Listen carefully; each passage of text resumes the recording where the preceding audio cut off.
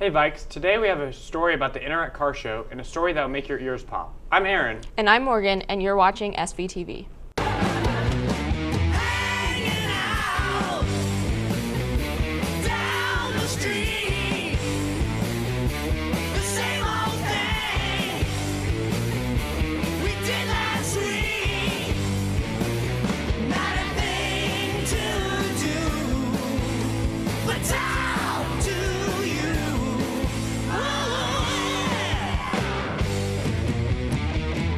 Hello, Seaman Bikes!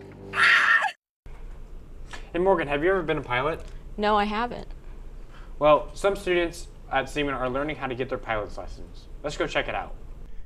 Aviation Explorers Post 8 took off in 1949 when it was founded by Charlie Carpenter, a naval pilot. Aviation Explorers Post 8 has been affiliated with the Boy Scouts of America Adventure Program for over 65 years, making it the oldest post in the world.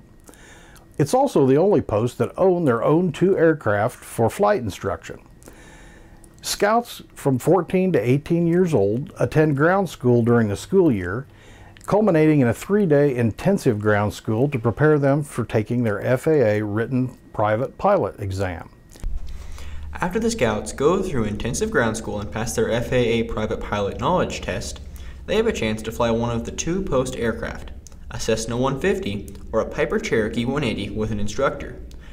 After they fly one for long enough and have turned 16, they have the chance to solo, meaning that they fly the plane without an instructor in the fuselage with them. They are then given a key to the hangar and to the plane they are learning to fly. Eventually, they have the opportunity to take the flying test after more hours of flying in their 17th birthday.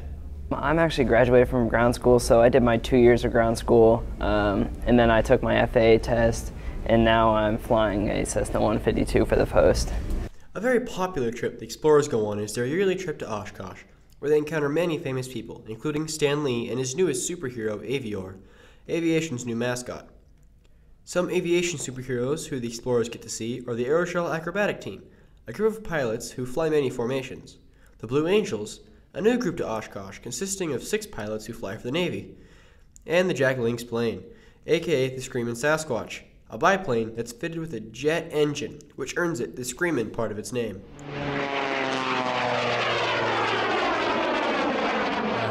Oshkosh is really fun to go to every year. It's definitely one of the highlights of being in the post. Post 8 also helps kids with skills they will need later in life, such as how to conduct a business meeting and public speaking. So I was the secretary on the post board, or whatever we call it, and I had to conduct the meetings a couple times, and it really improves your skills for job interviews and talking to people just individually. And after 65 years of operation, the post has continued to fly on, just as strong as ever. That's pretty cool. Now to your daily announcements. Seniors will check their laptops in on May 15th through the 17th, after completing their last final with technology. Underclassmen will do the same on May 22nd to May 24th. If you're taking an AP exam, create your student account at schoologyboard.org.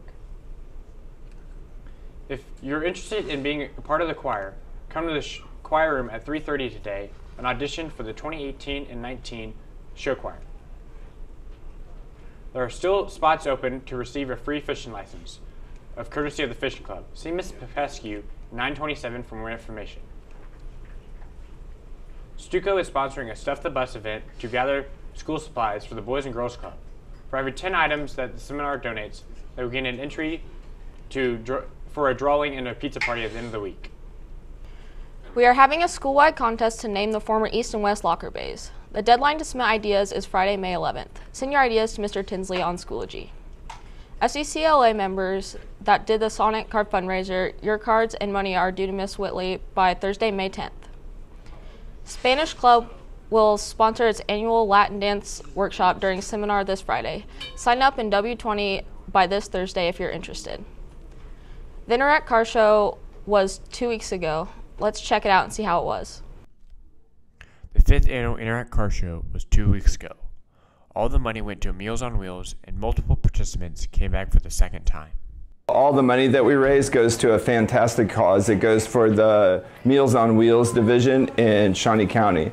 The second reason, there are a lot of people that work really hard on their cars. They take a great deal of pride. This year we have a handful of individuals that have come in for the second time in the 2 years that I've been associated with the club, and we have a lot of new participants, and as a result of that, it's just fun to go around because everybody has a story. One of the trucks is 1949, and it was rescued from being crushed, and the guy just put a battery in it, a little bit of gas, and it started right up, and he drove it home. This is the second year that we've had it, and we've had fantastic weather, and it's a great way to come outdoors and get kicked off for the late spring and early summer. Many SHS students came to show their own cars. Well, when I was little, we'd always go to car shows, especially the downtown one, and I've always been fascinated by the antiques and everything, and they just really catch my eye, and I really think that they're the coolest cars ever. First, second, and third place awards were given to our students. Weedy Nelson brought his truck to the show, and for the very first time, it ended up taking third place. That would be pretty cool to put it in this car show, because this is going to be this is my first car show that my truck's in. This year, over 30 cars were entered in the show, but last year, they did not have the same success. I think last year, well, I know for a fact last year, we were up against one of the local radio stations' car shows, and although we had a couple of individuals that did both, our numbers were really down. And this year, we worked really hard to not have those two entities on the same date, and we've been paid off for our diligence. And we're looking forward to next year and making it even bigger. This was the 5th annual car show, and they plan on doing it next year. So come out then. That was really cool. Now over to sports after the break.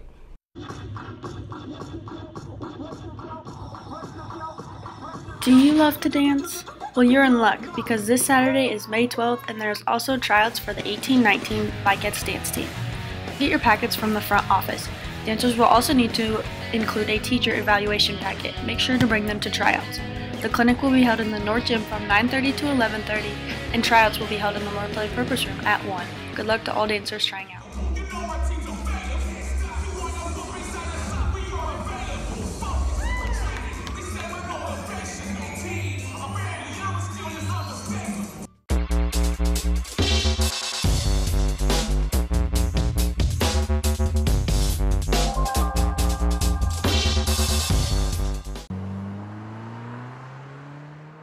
SUCO will be sponsoring an event called Stuff the Bus, where each seminar will be assigned a different supply this week from May 7th to 11th. Supplies include erasers, notebooks, crayons, and many more. All this will benefit the Boys and Girls Club, so be sure to donate supplies and help people in need.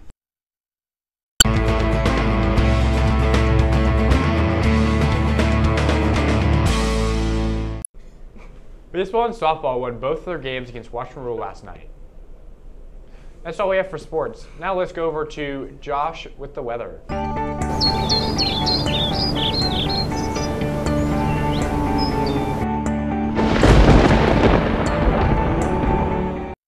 Good afternoon, Vikings. We got another warm day. High today, 88 degrees, and we stay in the 80s all the way through 7 o'clock. So yeah, it's just another warm one, and we're sunny all the way through as well. Now tomorrow, it actually starts to get hot. Check this out, 90s explode across the state. There will be a few more clouds tomorrow, but the 70s and 80s stay off to our east. So yes, 90s tomorrow, pretty much for the entire state. We'll take a look at the exact numbers in just a minute. But we've also got a storm chance, probably not until after midnight tomorrow night. So this is more late Thursday night into Friday morning. Some storms will be possible across the area, but it's not going to be a widespread major event. Then the Storm Prediction Center has placed us in a marginal risk for severe storms. This is for Friday, mainly Friday evening, with a slight risk and a better chance staying off to our north and west. And now for your SVTV 7-day forecast, you can see that 90s are in the forecast Thursday, Friday, and Saturday. Friday and Saturday are going to be very hot with highs around 95, and then much stormier with slightly cooler temperatures heading into the first part of next week. Today in history, it's National Sleepover Day and Butterscotch Brownie Day. Now, back to your anchors. We're going to leave you with shots from the car show. Have a good rest of your day.